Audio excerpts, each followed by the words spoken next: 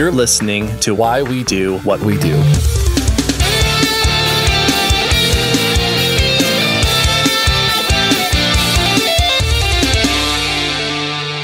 Welcome to Why We Do What We Do. I am your truth sayer host, Abraham. And I am your flat earther host, Shane. We did this on the fly, by the way. So I was not expecting Shane to be a flat earther, but apparently we arrived there just on a whim. To be fair, Shaquille O'Neal, who has a doctorate, has said that, flat earth is just a theory. So it's worth considering, which, disagree. This is the timeline we're in now. Yeah. False. Incorrect. Shaq should go back to playing basketball and also making delicious soda with Arizona. Is he from Florida? Because that might explain that. I don't know if he's from Florida, but he played basketball in Florida for a very long time. Okay. All right. So that is influenced one way or another. Yeah. Anyway, we're not a basketball podcast. Not yet. Or a sports history podcast. We're actually a psychology podcast, believe it or not. So we like to talk about human behavior and related type topics. And today we are following up with a second part, following our first part, in a discussion about the important distinction between skepticism and denialism. Yes. And so I do strongly encourage, if you have not heard that first episode, to go back and listen to that. We'll do a quick summary so that you're at least caught up. But that one does set a good stage for understanding what we're going to be expanding upon in this episode. And this one is, in my opinion, this is the juicy part right here. Yeah. Oh, yeah. For sure. So for those of you who have not heard, the basic thing is skepticism is that we don't trust everything as a singular truth. With new information, we change our ideas about the world. That's kind of like the gist of it. And then denialism is basically, I've got this information, but the answer is no, that's not true. And that's why we have flat earthers and Marjorie Taylor Greene. Yes, that is a good summary. And I think I will expand on that summary.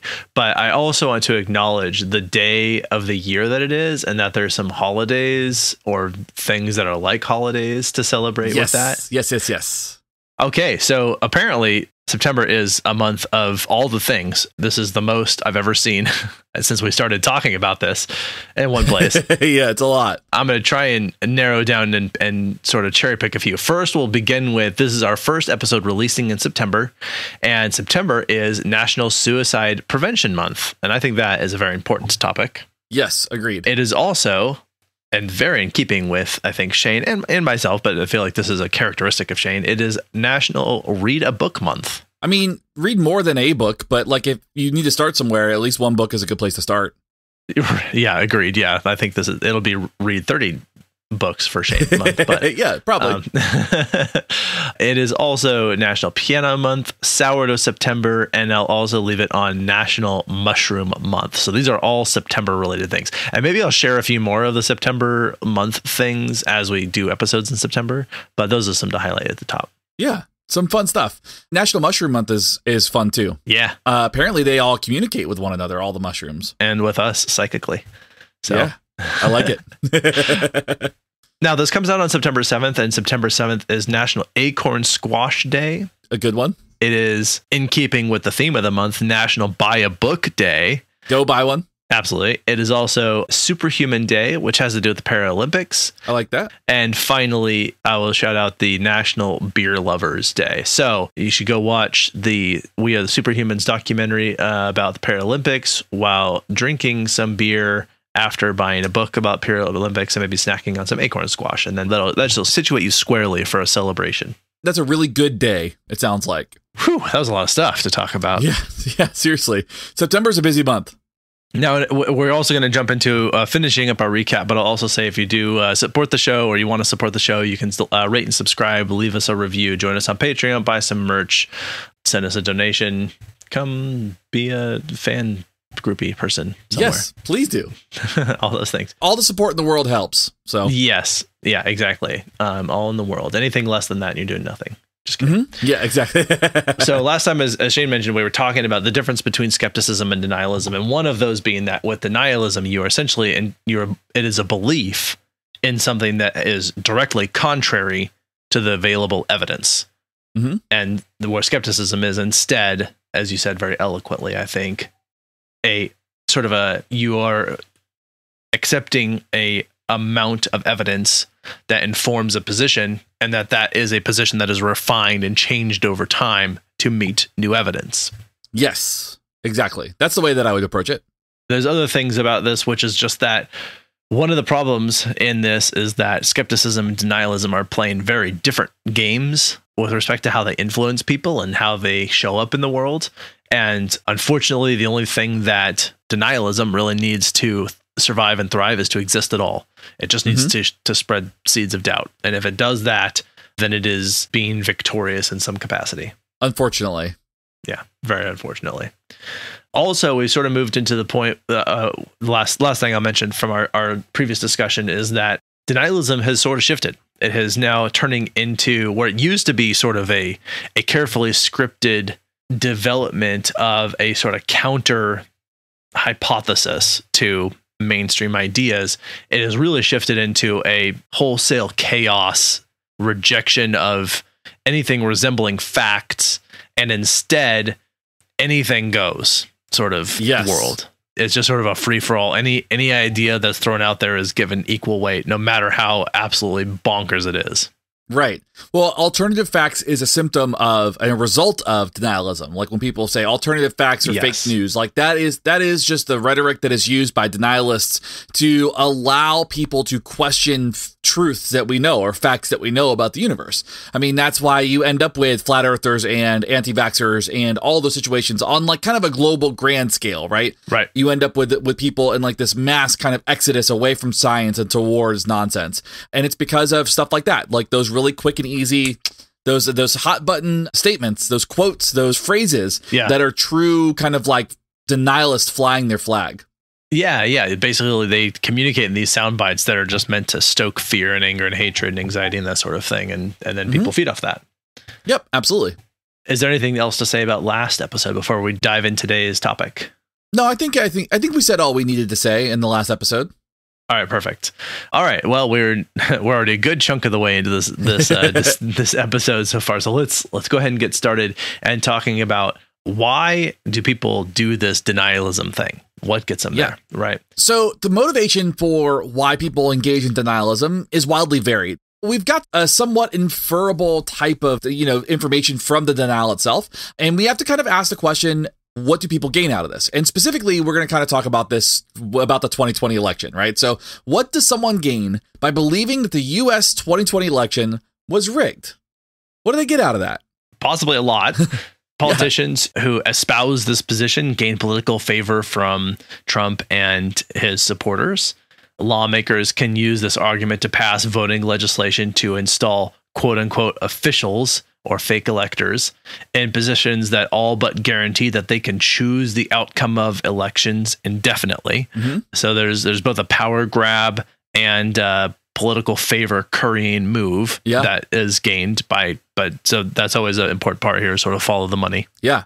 The people whose candidate didn't win are actually confronting a reality that the other candidate actually won, and they're conceding that they don't value the democratic process, right? So they're basically saying like, hey, you didn't win, that's bogus, the election was fake, and they're basically kind of undermining the democratic process as it is. Right.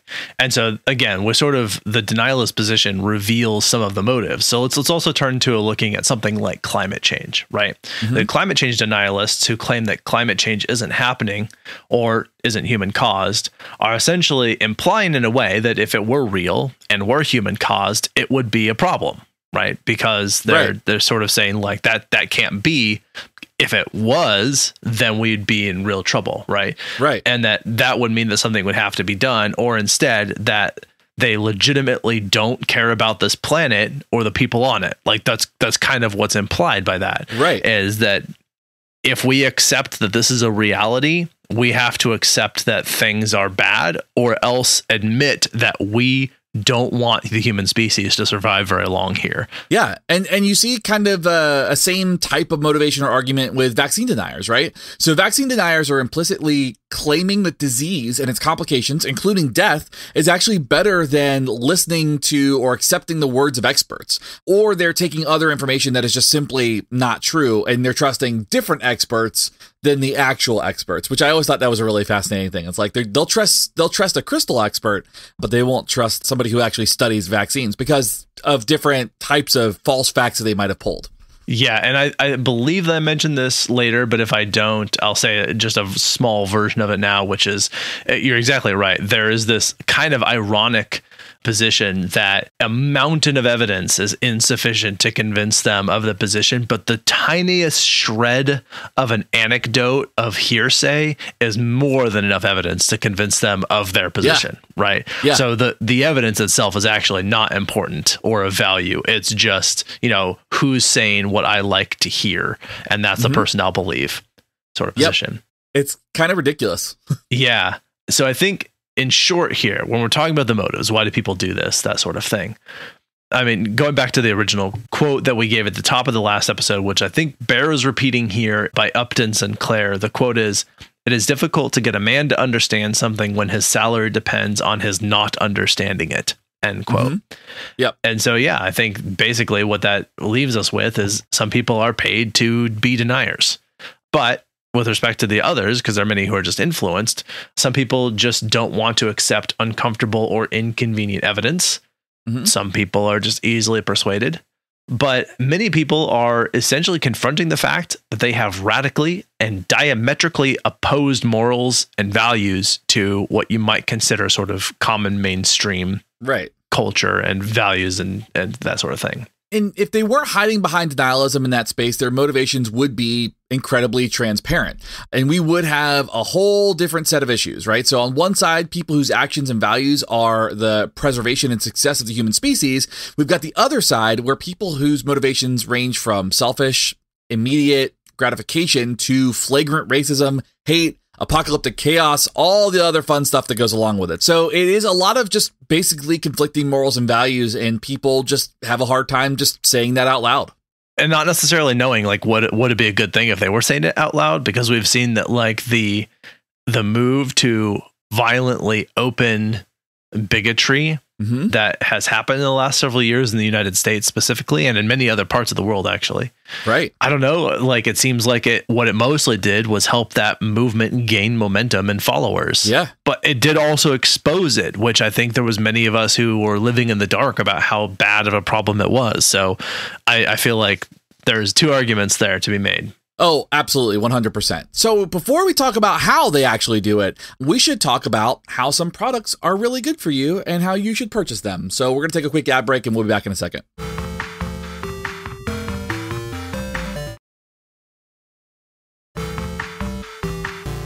All right. Hopefully those ads were good for you too.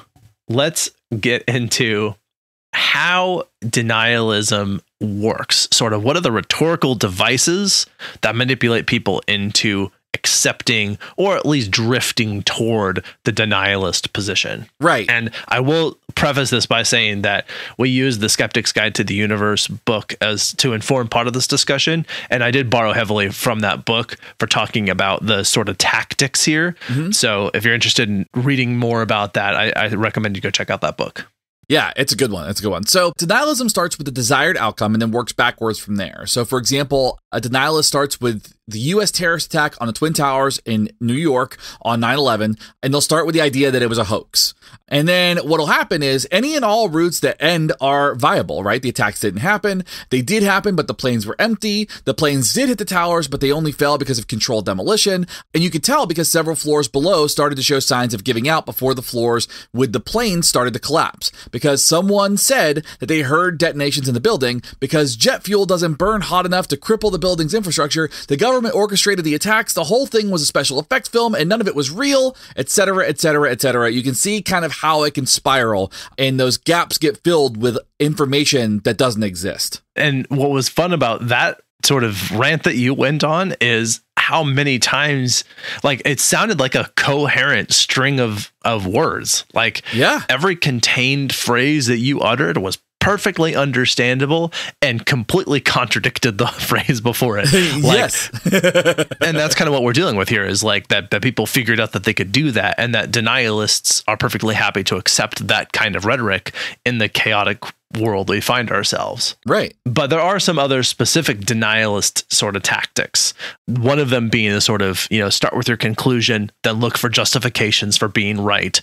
And then it doesn't, like, anything that could possibly make coherent sense to you at that point becomes viable as an explanation. Right. Which to that point, I want to make this really clear. Scientists do a similar thing in that, but not similar in the process, right? So instead of starting with a solution, they start with a question that they're trying to answer. Right. And so denialists will start with an end point. They'll start with an answer and then fill in the blanks that lead to that answer. And that's a huge difference. I love that you said that too, because you're exactly right. Is that the scientists start with a question and then try and figure out how to find answers to that question. The denialist starts with the answer and then tries to find questions that justify that answer. Yes, exactly. Exactly. Yeah. And it's a very different process, but science rules. So it does. And speaking of what you were just describing, that actually leads us to one of the first tactics to discuss with respect to how denialists influence people. And that is what you might call the "I'm just asking questions" approach. Lots of scare quotes going on. I know this is not a visual medium, but I'm doing that. And so, the just asking questions tactic, this is meant to manufacture and exaggerate doubt by making a claim appear to be controversial. Yeah, so this is like a really insidious way that denialism works, because science is never 100% certain. And if you go read the book Bad Advice by Paul Offit, he talks about that and the difficulties of making extraordinary claims in the name of science, because you can't ever make a 100% claim. So by definition, that's what science is. But deniers use that 0.01% of unwillingness to claim certainty by scientists to say, quote, "Isn't it possible that the science is wrong and instead it is blank or X or something like that?" So denialists will say that, like, but couldn't science be wrong? It's like, well, yes, and scientists have to concede. Yes, science could be wrong, and that's why it's science. But the possibility that it is X or the X that they want is so vanishingly small, the chance that it's childish to pursue it. It's not a question that we need answered. It's not something that needs to be, it's pretty much been ruled out through the process of science, but they're still asking that question to kind of sow the seeds of doubt. An aspect of that is that while science is never 100% certain, denialists are always 100% certain, Right, exactly. So when the just asking questions approach provides quote unquote counter evidence, it's usually in the form of more questions. As I said, they start with the answer and then find questions to make it seem like they're pursuing it. And it's usually a lot of logical fallacies. And I feel like the sea lioning thing we've described on other episodes falls into this category. And so sea lioning, just as a quick refresher, is a way of delivering an argument by asking a bunch of rhetorical questions in bad faith that makes it seem like you're asking legitimate questions, even though they're often questions that you have the information, that you don't even believe the implication of the question that you're offering. It is setting up a straw man, that sort of thing. So it's like, why isn't this explained better? Why aren't they talking about this? And why isn't that the case? I'm like, they are, it is, they do, it does. Like all of those are like, the answers to those questions are blatantly obvious and easy to find answers to. Right. Exactly. Now, another tactic that you'll see is moving the goalpost. And so this happens all the time. I see this happen with flat earthers so much. It's like something will be disproved and they'll be like, whoa, wait, but this is that, and I'm actually trying to prove this and so on and so forth. And they'll kind of go on. Definitely, yeah. And there's a really good episode of Futurama that does this. That's one of my favorites, where it's actually funny. There's like a talking ape or chimpanzee or something that is debating with Professor Farnsworth, and the ape is like a creationist and Farnsworth is obviously espousing an evolution position, and the ape keeps saying like, well, what about this missing link? You haven't found that. And then Farnsworth says, yes, we did. It's this. We found it and this is its characteristics. And the ape says, well, what about this like, aha, that proves my point, because what about this missing link? And Farnsworth says, oh, we found that one too, and this is it. And the ape says, well, I've got you there, because what about this missing link? And they just keep going back and filling in, and they like skip forward, and there's like 30 times that they've gone through this debate until finally there's like the one missing link, and that Farnsworth is like, all right, you got me there, but just because we don't have it yet doesn't mean we're never going to. Right. Like that's an exact sort of demonstration of that. Right. And that's basically the strategy. So what ends up happening is in denialism, the denialist will ask for evidence. And then when that evidence is supplied or presented, they want more evidence. And then that evidence is supplied and they want more evidence. And essentially what ends up happening is more evidence doesn't actually change the mind of the denier. They only want evidence to support their view, and anything is insufficient. Anything that you provide is insufficient. And then that small gap, that small, like that little bit of uncertainty is enough for them to glom onto and be like, see? Like just like you mentioned in that skit, that's exactly what it is. See, I told you there was a missing link. I told you this can't be 100% true. And it's like, I never said it was 100% true, but we have evidence to support that we are like 99% there. Yeah, and all the progress we made along the way supports the fact that there is very likely the next piece of evidence just around the corner. Right. Because like we kept filling in the gaps and filling in the gaps and filling in the gaps, and like it's only a matter of time before we're there. Right. As demonstrated by the fact that we've made as much progress as we have. Right. This is also very common in evolution denial, gaps in the fossil records, the math and chemistry of carbon dating that are often called into question by denialists, the change in ideas that have happened over time as people have sort of put forward hypotheses and altered their theories and that sort of thing. These are all aspects of paleontology and like archaeology, that sort of thing, that are pointed toward as insurmountable flaws by the denialist position, when they're not. Like these are endeavors that further our understanding of history. And there's incomplete based on what we have so far, but we can keep filling in those flaws. And so, this is the thing I was describing earlier, is that while the amount of evidence is massive in favor of the scientific theories, ironically, the smallest shred of spurious evidence is more than enough evidence for the denier if it's in line with what they already believe. And that's essentially just how whataboutisms work. Well, what about this? What about this? What about this? Just asking questions is the whataboutism part of this, right? Yeah. You think you're, or in the moving the goalpost. Yeah. Oh, moving the goalpost. That's what I meant. Sorry. The moving the goalpost part. So another tactic they use is semantics. And this is always a lot of fun. This is the kid that's like, when you do the sleepover and you're like, they're like, actually it's 12:01. It's tomorrow. Like it's not Wednesday. It's Thursday. It's like, this is that person. That kid grows up to be a climate denier. So I love that example. So deniers will employ semantic definitional arguments to deny something that conflicts with their opinions. And what they'll do is they'll take the words science uses to describe a phenomenon and try to extrapolate that the phenomenon of interest can't be real because of the words used. So basically they're trying to like use, whatever ammo they can get from scientists against itself. Now, in the Skeptic's Guidebook, they use the example of defining mental illness as a disease, and that there are these people, Scientologists among them, who deny the existence of mental illness and argue instead that it is because disease is physical and that many mental health conditions do not have an objectively defined physical pathology. Therefore, because they're not physical, they are not real illnesses, they are not disease. Mental illness does not exist. That's sort of their logic, or if you can call that logic. That's their argument that they will follow. And you'll see this too in anti-GMO groups, right? Where they like to debate terms that point to the science that's used in modifying crops as being toxic, but that the pesticides and fertilizers and chemicals to make non-GMO food is non-toxic. What does toxic mean here? Stop asking hard questions. Just go over there, hang out. We don't need to talk about this anymore. We've already figured out that it's just not good. Yeah. So yes, use of semantics is another tactic of the denialist, is to try and point to, it's kind of like a straw man, right? It's sort of saying, oh, well, you said this, so that makes your argument invalid. I'm like, okay, can you engage with this, thoughtfully, or just, okay. Right, exactly. No, you cannot, because you're a denialist. All right. The next one here is the argument from ignorance, which is just as fun as it sounds.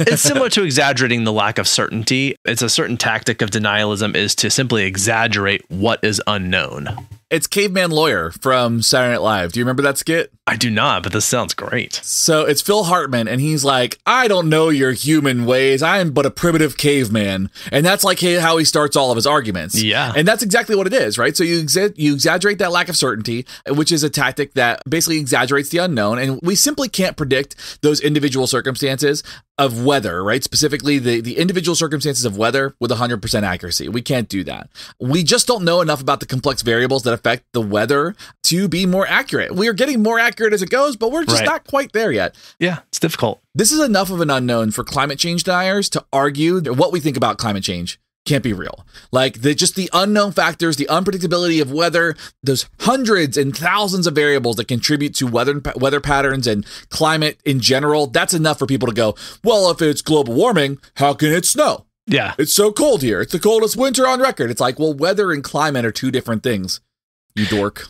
The evolution denialism people point to the fact that we're still unlocking important variables that explain the kinds of mutations that could have led to the vast diversity of life on the planet as being, again, like there's so much that you don't know. Like how can you say anything? Because there's this great unknown. Mm-hmm. Now, the science is not wrong that the process occurred through natural selection, but they're not necessarily clear on all the details. However, deniers point to this lack of certainty as a reason to distrust the science entirely. I think the anti-vax crowd does this a lot too. They're very much like, what about the things that we don't know how this is going to affect us in 10, 15, 30 years? I'm like, okay, so like really it's always a risk benefit analysis. And what you're essentially claiming, again, we go to revealing what is the motive, what are the values that are implied by that position. It's like, okay, so you're implying that the risk of the damage of the disease is better than the risk of the unknown that we feel fairly certain about based on the evidence that we have. Right, exactly. That makes perfect sense. Yeah. All right, I'm going to go consult my evolution textbook and be right back after these ads.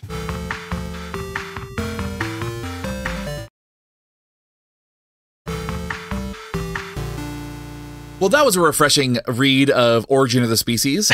Let's talk about some other tactics that deniers like to use. Let's do it. One of them is scientific disagreements. And so I see this a lot where they'll, and this makes me think of commercials where they say, 4 out of 5 dentists. It's like, I want to know what that other dentist is like upset about that toothpaste or that toothbrush or whatever it is, right. I'm just curious, like, who's in their pocket? And we'll talk about that later too.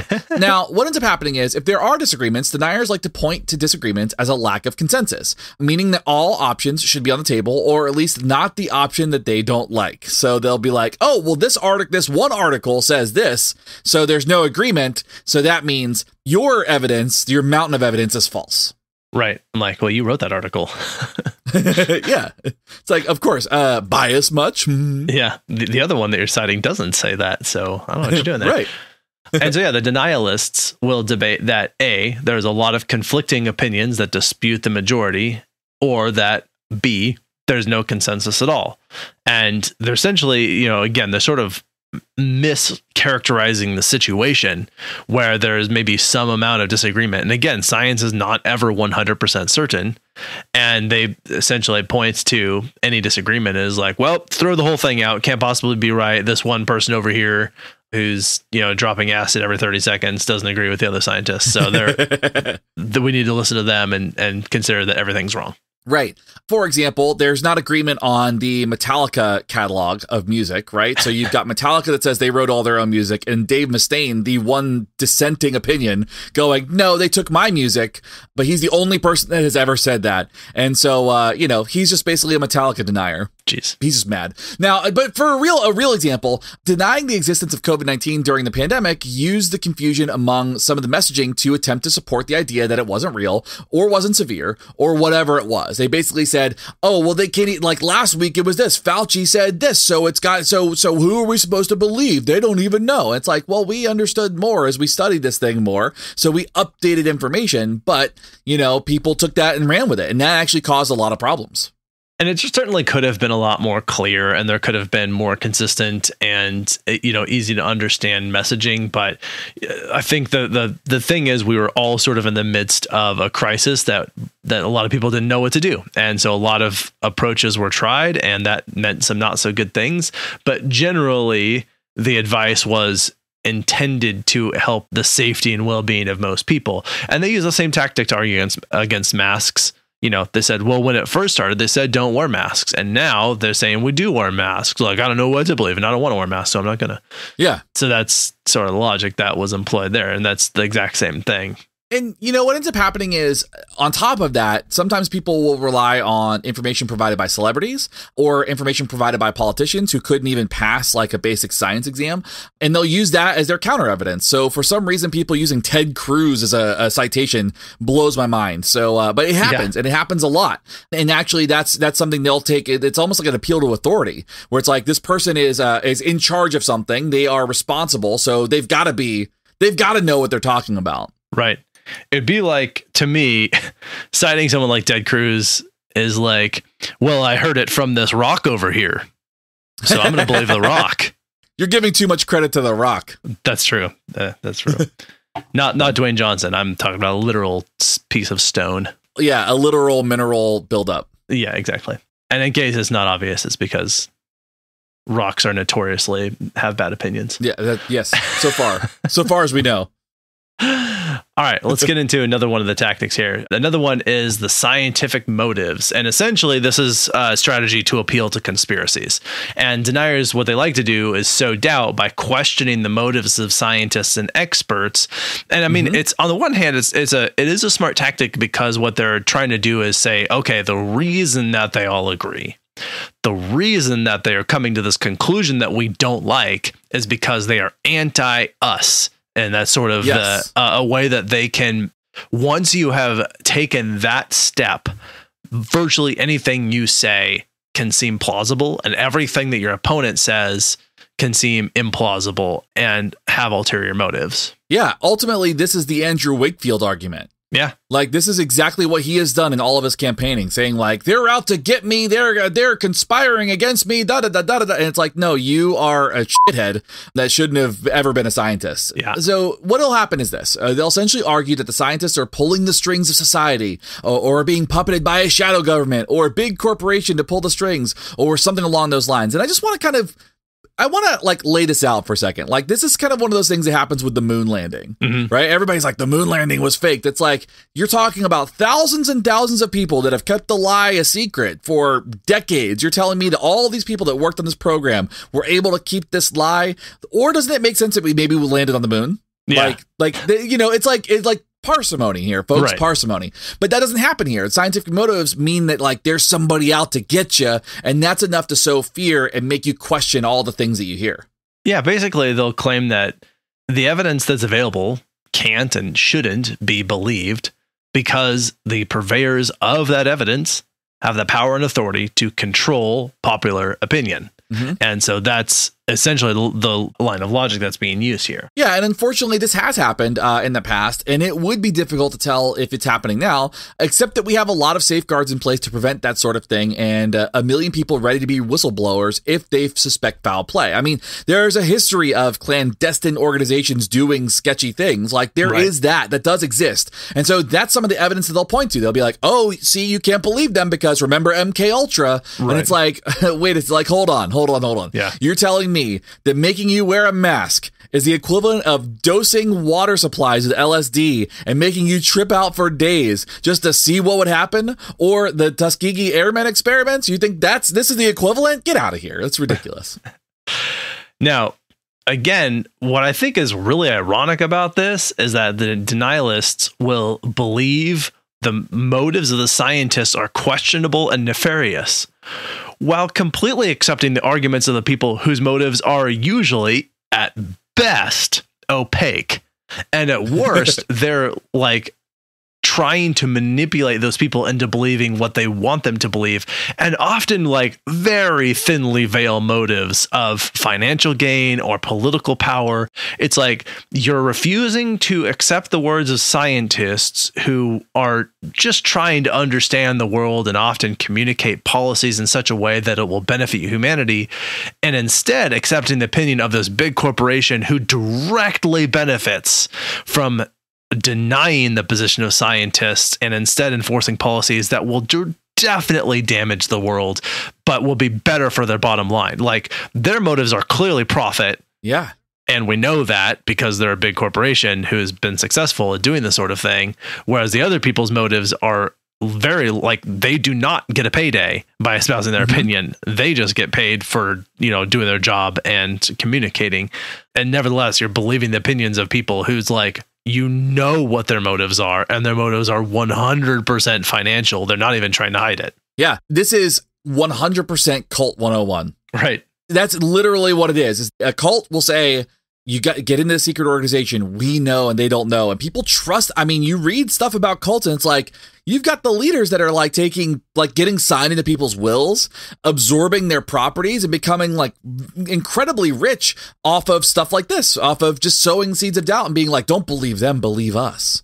It's actually, you raise a really good point, which is not one of the tactics here, but that is really important, is that one of the tactics is to make people feel like they're on the inside of the know, like they're the only ones who know the truth of what's going on, which is a mind-bogglingly narcissistic opinion to have. Yes. Oh, I am the smartest person on the planet because I know this thing that this psychopath told me. Whoa. Yeah. It's wild. It's wild. Yeah. One day we'll do we should do an episode on cults and like how they work, like truly, like really get into it because of stuff like that, because it's that easy. Like in a lot of times deniers will find people who are vulnerable or susceptible to this type of kind of brainwashing. Yeah.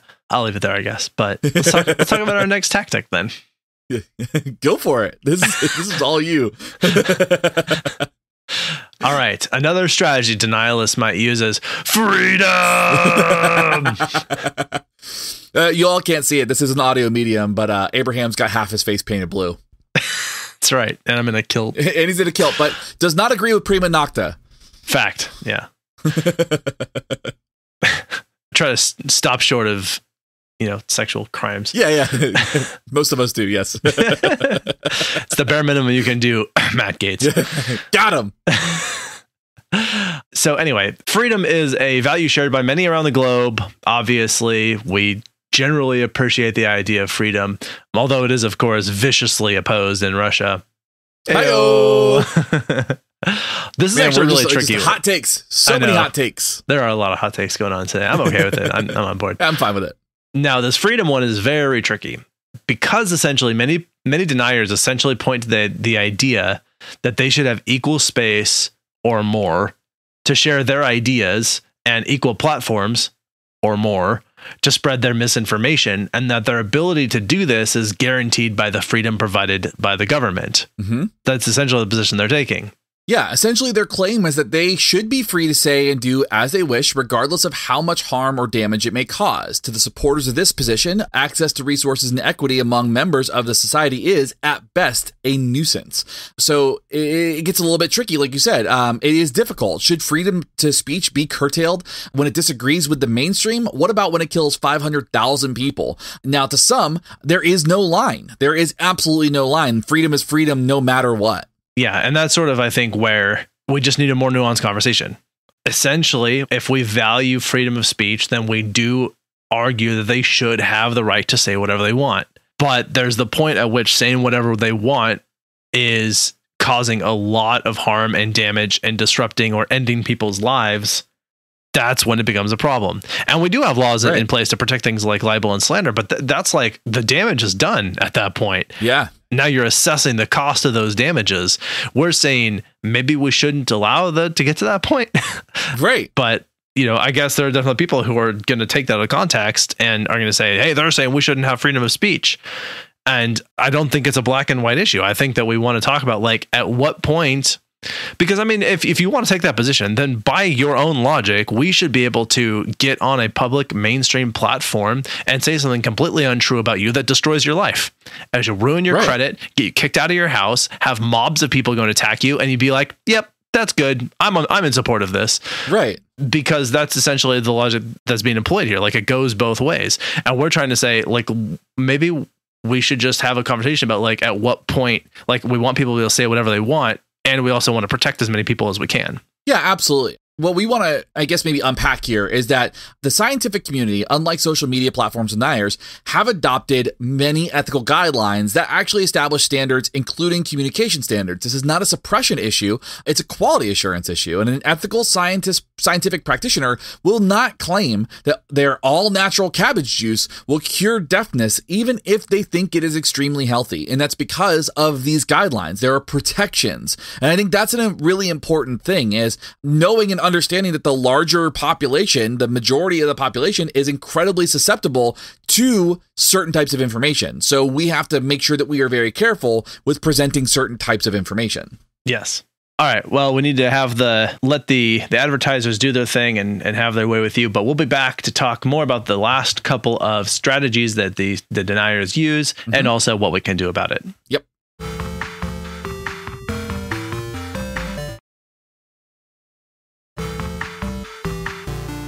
Let's get on this slippery slope.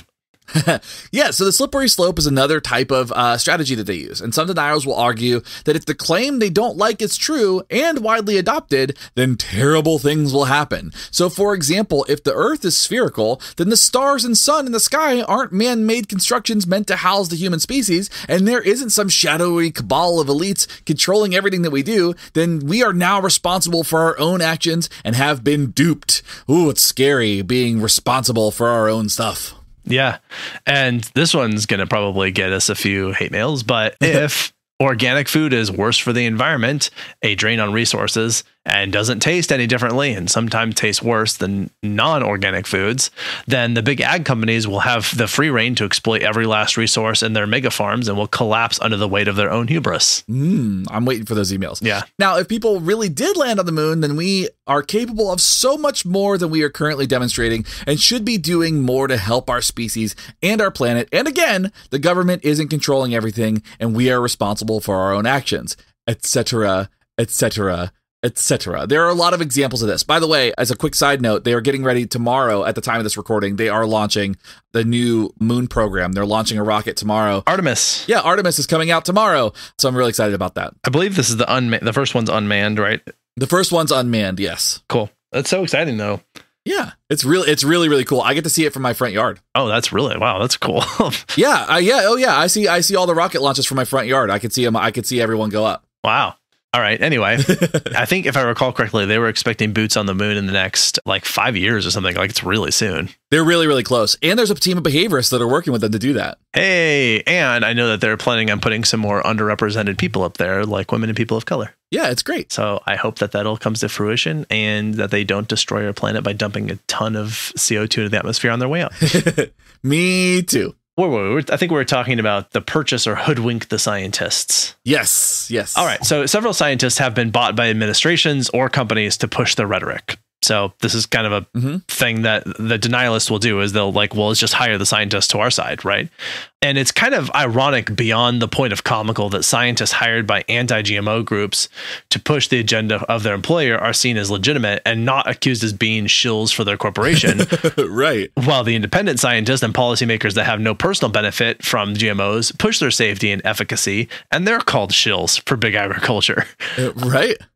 It's very silly. It's very silly. Like, what ends up happening is that some scientists are so siloed in their own little niche, they don't know that they're being used by a denialist group. So sometimes the group is very vague about what their motives are and simply tee up the scientists to say what they want, when they want them to say it, and then end the recording, edit accordingly, and publish. So basically, they get hired to do this thing, they get the sound bites out of the scientist, and then they say, see you later. We'll make that sound how we want it to sound. Here's your check. Bye. Yeah, goodbye. And interestingly, one of the tactics that they'll use is that the deniers will tell the scientist that, hey, scientist, your work is saving the world in the greatest thing since the internet. And then they flatter them, and their flattery will win those scientists over to become their advocates. And they won't necessarily be very clear with the scientist about what they're advocating, but they'll have, them sort of advocating on their behalf, right, even while they're pushing their denialist agenda. So, again, they have a full arsenal here of tactics for persuading people. Yeah, and it's effective. It's worked for them, unfortunately. So I think that brings us to the question of what can we do about it? How do we fix this? How do we prevent denialists from taking hold and convincing everybody that the world is flat and then getting to be governor of Florida? Unfortunately, what we can do about it is little.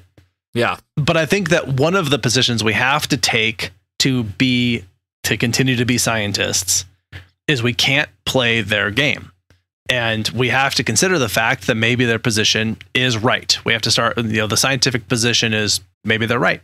Now, as I've said before, usually it will take more evidence to convince me to change my opinion than it would to have formed the opinion in the first place, because now you've got to at least match the evidence, if not exceed it, for me to shift my position.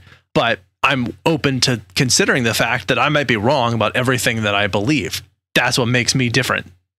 Yeah, absolutely. And so there's often a retort that we should fight bad speech with more speech. And it's something that we can and should do. I agree that we should be able to talk about this more and share that. And we have tried more communication in the spirit of the libertarian. But again, we're not on even playing fields. We're not even playing the same game. And so communication isn't reaching any of the followers of the deniers. What it's doing is actually adding different talking points to the denialist movement and then allowing them to punch additional holes into, or try to punch additional holes into the science that's being communicated. Right. Yeah. They just lean on another tactic, like, oh, this one needs some bolstering to make it stronger for our people, or whatever. So yeah, we've tried disputing and empirically demonstrating the falsehood of the claims of pseudoscientists, and I do think it's something that we should continue to do. So this is another tactic of like things that we can do here, is to just show scientifically why it's incorrect. Mm-hmm. But this has only marginally worked. Oftentimes not at all. Yeah. And deniers can come up with nonsense so much faster than it can be debunked, because hawking stupid ideas is easy and disproving them is labor intensive and expensive. Yeah. Furthermore, even if science were able to keep pace with the rate of the ability to like throw out these denialist ideas, just make stuff up. Yeah. The deniers would ignore and downplay the scientific evidence using the aforementioned tactics, right? So it's a very tricky situation to be in.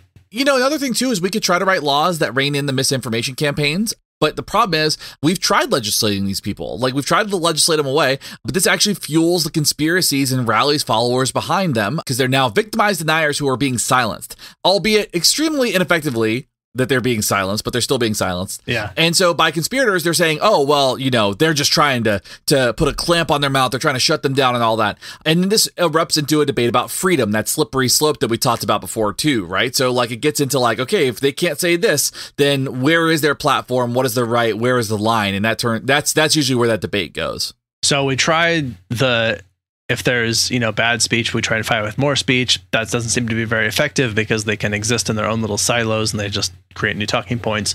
We've tried demonstrating with actual evidence by disproving those claims, but it's very difficult to do and hard to keep pace, because you have no criteria for hawking a conspiracy theory. You have lots of criteria for proving a scientific one. Right. And we can try and legislate it away, but that seems to frequently backfire and doesn't necessarily solve the problem. I think we need to be compassionate to our fellow humans. Yeah. Despite everything, these denialists are our species. We are part of the same collective group. And let's consider the fact that we've also tried compassion. And what has happened here is that this is often mistaken to mean that deniers are at least partially correct. They're not, but it seems perceived that way when we treat them with that kind of compassion. Or it can look like scientists are too weak and also therefore can't be trusted. And it implies that we should then give equal weight to their ideas, when we actually shouldn't give equal weight to their ideas. Right. And so we personally think that it should go like this, right? There should be some accountability. We need accountability for people who are touting false information and really producing harmful outcomes, right? And we need to teach critical thinking. At the very least, asking the question, how do you know? Not what's the evidence, not what about this, but how do you know that? How do you have that information? And being able to back it up and answer it with true, verifiable evidence. Now, if you can be shown, if it's demonstrable that you are spreading misinformation, knowing it was misinformation, and that spreading that misinformation has resulted in the harm of others, and then knowing that you spread information that resulted in harm to others, you continue to spread misinformation, I think we would generally argue that you should be culpable for those damages. And in fact, the courts are starting to agree with that position, at least to a point. Right. Case in point, Alex Jones' several lawsuits, but recent payout that was demanded. This kind of accountability would help at least prevent some of the most extreme denialism and possibly slow it down altogether. And again, do so without interrupting freedoms, because we've already said many times, and generally the position is agreed by most, that freedom does not mean freedom to cause harm to fellow citizens. Right. Freedom means that you get to be in control of your own life, but that you don't necessarily get to cause damage and harm to other people's lives. Man, the lines on that are murky at best, but nevertheless, that is without digging into that further now, we'll say that that's the position and we agree with that. And that when you've just going back to the position here, you've disseminated misinformation, been shown to be harmful. With that knowledge, you continue to disseminate misinformation that is shown to be harmful. Accountability should be held. Absolutely, 100%. Now, if we teach people to start asking the question, how do you know, and only accepting actual answers, not more rhetorical questions or vague platitudes like we talked about, and then this will provide some kind of inoculation against most misinformation campaigns. Basically, just asking, show your work. Show your work. That's all we're saying. Truly show your work. Show where the evidence is. Show where the evidence lies. How do you know this is true? Or how do you know how have you arrived at this conclusion? I think it is another way to look at that too, because asking those questions basically opens up the dialogue in a way that is going to put the onus of proof or the burden of proof on the denier instead of on the skeptic, right? Like the scientist has already done the work. The burden of proof is already there. The denialist is the one that should be showing the work and making and doing that. And oftentimes they can't. They're using these other tactics. Yeah, and I think that it gives, particularly thinking for kids, of like when someone tells you something and you can ask the question, how do you know? That rules out most denialist positions because they don't know. Mm-hmm. They're essentially pushing a belief that's not a knowledge component of it. And when you get to the knowledge component of it, then the denialist position fades away, or it becomes less tenable, I guess, is a better way to put it. Yeah. And so, for those poor kids in Florida who are being taught that there's no such thing as gay people and that there is no such thing as slavery and that there's no such thing as racism and that there's no such thing as bigotry and that the history started 3,000 years ago when God spat a sun down onto the planet and that there's no such thing as dinosaurs. Yeah. That when they're told something like that, they might then turn to their teacher and say, how do you know that there's no such thing as dinosaurs? Because we have these fossils. And then they'll have to say, well, the devil put them there. How do you know the devil put them there? And just keep asking those questions because they will stop having answers because there aren't answers because they're wrong. Right. And so that's, I think, at the very least, a thing that we can use to help guard against some of the more malicious versions of this. Yeah. I also have liked the argument that Jesus is like the ultimate example of like debt forgiveness. Like the human race had like an unpayable debt in sin. So God said, okay, I'm going to put it on this guy. He'll forgive all your sin loans that you've got. And then, and that cleared it up. So, and everybody's mad about student loans right now. So same thing. Okay, well, we've been at this for a while. Let's go ahead and hit some quick take-home points for both this and I think the previous episode, and then we'll transition to some recommendations. I think I would begin by saying that, just to be really clear, that the distinction between the two is that skepticism is a system of asking questions. Skepticism is scientific skepticism, and that denialism is instead a belief in a position that is directly counter to the available evidence.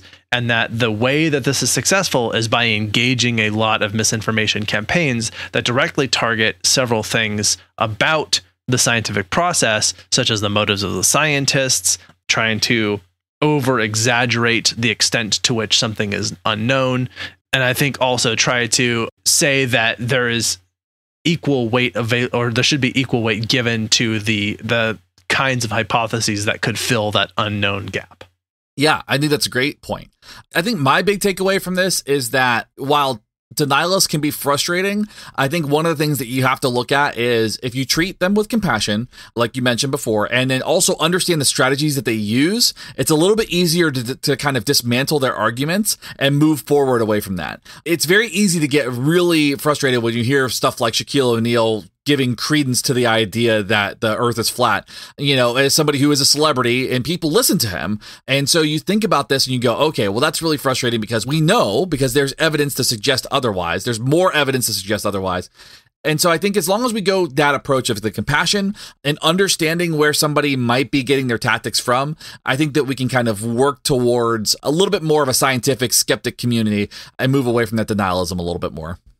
Awesome. I feel like my final take-home point, and I feel like there's just so many we could have, but my final one that I just think is such a valuable piece is that how do you know component, right? I think that's whenever we're faced with some kind of claim, wherever we're at in life, if we ask, how do you know, and we start asking for the evidence, then we're in a better position to evaluate the quality of that thing. But again, we've got to also be able to protect against the kinds of ridiculous answers that will sometimes come with answer the question like, oh, I know because, and give some totally nonsense answer.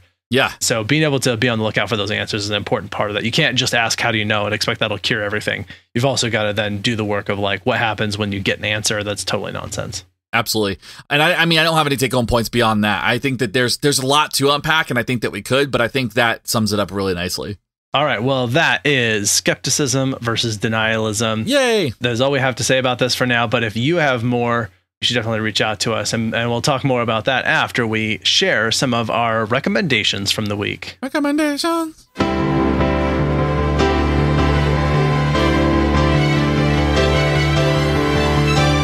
Recommendations. So my recommendation this week is I guess kind of a record store. It's a website, and the website is Dead Tank Records. So I'm not sure if I talked about them on the show before, but it's a friend of mine. His name is Josh. We call him Dead Tank Josh. And when we were kids, he used to show up at shows with kind of like a distro. Like he'd have all his CDs and all his records and stuff. And it was always really cool. I'd always grab a lot of really great stuff from him. What an entrepreneur. Yeah, super, super cool. So he ended up opening his own website. He did a record label for a little bit, but a lot of what it is like a distribution center. So like he's got a bunch of shirts, books, different merch things, and it's all punk and hardcore related. Right now, for those of you who are watching, I have a shirt. It's a Ramones shirt that is a really cool one. It's for the song Pet Sematary, and I got it from him, and he does some really cool things as far as that goes. And so I definitely recommend checking it out, perusing a little bit. The books he has are great. They're really socially aware, usually a little bit extreme, on more of the anarchy leftist side of things if you're interested in that, but has some really, really cool stuff available. So I definitely recommend checking it out and seeing what he's got there. And he does sales all the time. Like every week there's like a 10% sale on all shirts or, something like that. He gets a bunch of new vinyl in. He just got a bunch of Nirvana vinyl in and stuff like that too. So he's got some really cool things. Wow. That's awesome. Yeah. I like it. All right. Despite what I'm currently experiencing, and if you were to join us on Patreon, you'd be able to see that my image is completely frozen, but my audio seems to be coming through. Despite all of that, I think I'm actually going to recommend the online conferencing platform Zoom. There's a few reasons for this. First of all, I think it is one of the most cost-effective platforms that's available where you can actually do like large groups, you can do small groups. It's really intuitive and easy to use. And the other reason I was thinking about this is that when the pandemic first started, everybody who could start price gouging things started price gouging things. It was like every piece of technology, everything you needed, like prices went through the roof that were to support a transition to an online learning environment. Zoom made their stuff more affordable and accessible. They had their free platform. They used to have a limit for how long you could be on a meeting on their free version of the platform, and they took the limit off. And so I think, although Zoom has had many other issues that they've dealt with, and they're not saying they're a perfect company, I do think that they are one of the better companies for an online conferencing software, and I strongly recommend them. I prefer to use them over virtually anything else at this point. Yeah. No, I agree. I'm there with you. I think it's fantastic. It's definitely less buggy than some of the other stuff I've used. Yeah.